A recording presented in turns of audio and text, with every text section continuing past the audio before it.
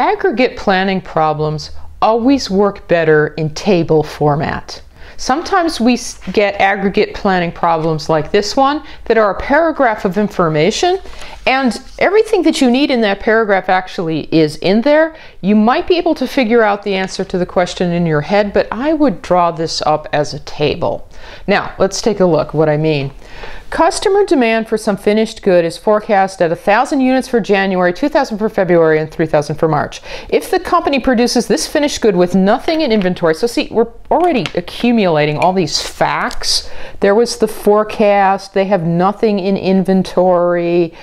How much should it plan to produce in the month of March if it were to follow a level schedule with nothing in inventory at the end of March? Like I had mentioned, that you probably could use logic to kind of figure this out in the margin, but what I recommend is organize it into a table. Always works better for me, because what does an aggregate planning table look like? Okay, well, there are columns for the time units, and in this case it's January, February, and March. Typically in aggregate planning, we start with a forecast.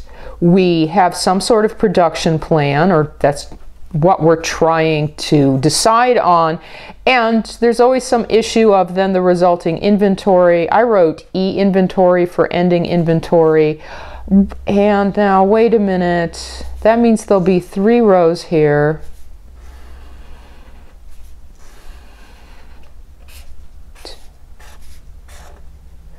Although with inventory, I remember that there's going to be an issue of what we start with right now. Oh, well, maybe I should have used a ruler for my lines. It looks a little wimbly, but that will work, because what do I have? I have a framework here now. Maybe it's not very pretty, but I have a place in which to now store all these numbers, because that first sentence was about the forecast. It said 1,000 in January, 2,000 in February, and 3,000 in March. If the company produces the finished good, has nothing in inventory at the beginning of January, that's what belongs in my little squished box next to the label ending inventory, right? That is the inventory ending just before January, and it said that there was nothing. Okay, so a 0 gets squished into the squished box. All right, what's the question? What should they produce in March? Okay, well, how am I supposed to figure out exactly what they should produce in March? They gave some hints. Follow a level production schedule. That means that logically that should be the same number in each one of these boxes for production. A level production schedule means you do the same thing each month. And there was another hint that leaves it with nothing in inventory at the end of March. My bottom row here, and let me neaten up that border on the column. My bottom row here is ending inventory each one of these periods, and they sort of fixed that. They said, okay, here you want to end with absolutely nothing. Now I have everything that I need to devise what the, basically, since it's a level plan, what the production should be each month. The question only asked about March, but the answer to March will be the answer to February and the answer to January, because it's a level schedule. Oh, the key is, right, it has to be the same number here, and it has to make sense that you started with nothing and you ended with nothing, which means that go back up to the top line, 1,000, 2,000, and 3,000. If you started with nothing and it ended with nothing, you must have, over those 3 months, produced enough to meet exactly that amount. So I want to add those together. 1,000 plus 2,000 plus 3,000 is 6,000. Okay. Oh, so I want to produce 6,000 over the course of these 3 months, because I start with nothing and end with nothing. And I want to do exactly the same thing each month. Divide that by 3. That means you should, this is just logic, it's not any particular formula, deduction. That means you should produce 2,000 each month. That's the appropriate level rate. That will meet the forecast, and you will end with exactly nothing, having started with exactly nothing. Oh, so actually that's the answer also to the question of what do you produce in March. 2,000. Now, I don't need to fill in the ending inventory for January and February. I've already answered the problem at this point, but just for the sake of completeness, let's take a look at that. We start ending inventory of nothing, and this will be like December. Okay, so you start January with nothing, you produce 2,000, the forecast is 1,000, so 1,000 will ship. That means 2,000 minus 1,000, we would end January with 1,000 in stock. Going into February, we'd have that 1,000. We produce 2,000, and 2,000 is what shipped out again, so it just, okay, we just keep that 1,000 in inventory going into March, because in March we started with 1,000, we produce another 2,000, and then that works out absolutely perfect, and that's just what I was checking. We started with 1,000, we produce another 2,000, the answer to the question, that's a total of 3,000, and the forecast is 3,000, so it's wiped out, and we end with nothing, just like they said. The problem after this one is another case of which you might just figure this out in the margin, but again, I would draw a table. Let's take a look. The XYZ firm has 56 units available of this SKU 1001 available in inventory right now. The forecast of demand for SKU 001 is 20 units per week for the next 4 weeks. You know, okay, and then I see plans to produce some certain week. Well, again, a table.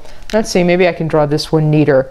Now, tough thing is, the column in an aggregate planning table is the time periods. What are the time periods here? We have right now, okay, that's just a point in time, and we have a discussion of the next 4 weeks. Although the question is only about the end of this week, you know, for safety's sake,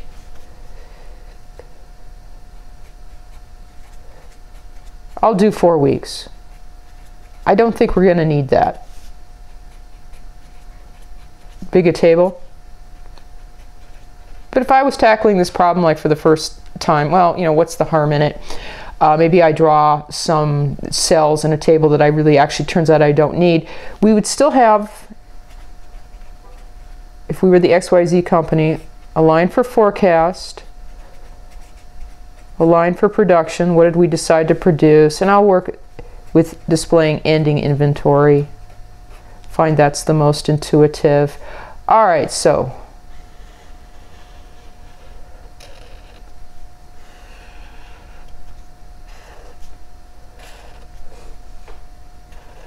four columns for 4 weeks, 3 lines, and I left myself a little bit of room here for that strange little business about before we even start the first week, do we have anything in inventory? Okay, so there's the framework. There's the framework for all these numbers, right, because now I have to squeeze a 56 in here. The firm has 56 units of this KU available right now. This is the right now part of the table, you know, like before you start the columns. That's where you store facts like that. Yeah, you have 56 right now going into this situation. The forecast for demand is 20 units a week for the next 4 weeks. That's where I got the 4 columns. That's week 1. This is week 2. This is week 3, and then this one's week 4, okay? If the XYZ firm plans to produce 100 units of this SKU this week, okay, 100 units of production this week. This week is this first week. It's week 1, this upcoming week. Oh, which means that that 100, that's their plan, belongs right there. How much of the SKU will be left in inventory by the end of this week?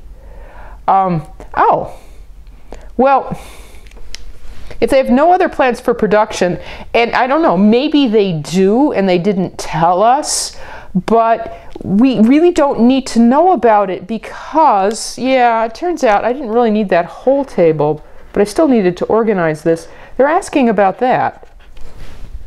They're asking about the ending inventory at the end of this week, this first week. Oh, okay. Well, now that I've organized it, I can see that, yeah, you're right. This is actually just inventory logic. What is inventory logic? It's that expression, ever helpful. Whoops, that's not going to work.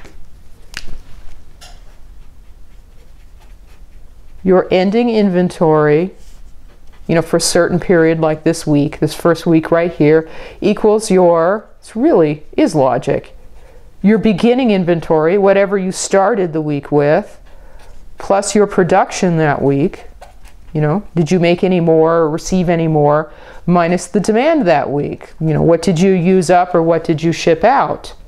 So to answer this question, really, the only thing I needed to do was fill out this formula. I just have to make sure that the right numbers go in the right places, because ending inventory for the end of this week is what we began this week, this upcoming week with. Where is that? That was the 56 we have right now.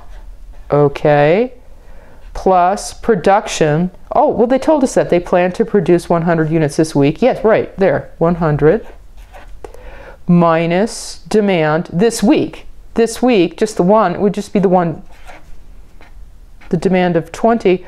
Oh, actually, there's the means to answer my question, because it's 156 minus 20. 156 minus 20 is an ending inventory of 136. That's the answer right there to the question. We could, right, and actually I could put it in the table. It belongs right there. I could continue to fill out the table if I wanted to. I've answered the question. In that sense, we're done. In that if they didn't have any other plans for production, naturally the ending inventory for week 2 would be, well, they begin with this 136, take out another 20, it'll go down to 116, and then for the third week they'll begin with that 116, take out another 20, and what is that? It'll knock it down to 96, and so on. So you could do that if you want, just for practice. We already answered the question, don't need to, and actually in reality we don't even know that they don't have other plans for production, which would mess up those inventory numbers anyway. In that they wouldn't have to tell us in order to accurately answer this question.